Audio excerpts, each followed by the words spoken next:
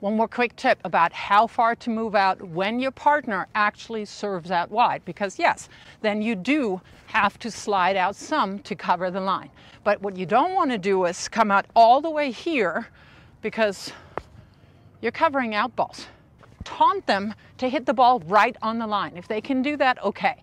They can do it maybe once, twice per match. Moving forward, to my mind, that's the furthest you should ever be out here, because you can cover this with one wide stride. So again, force them to hit into extremely small spaces.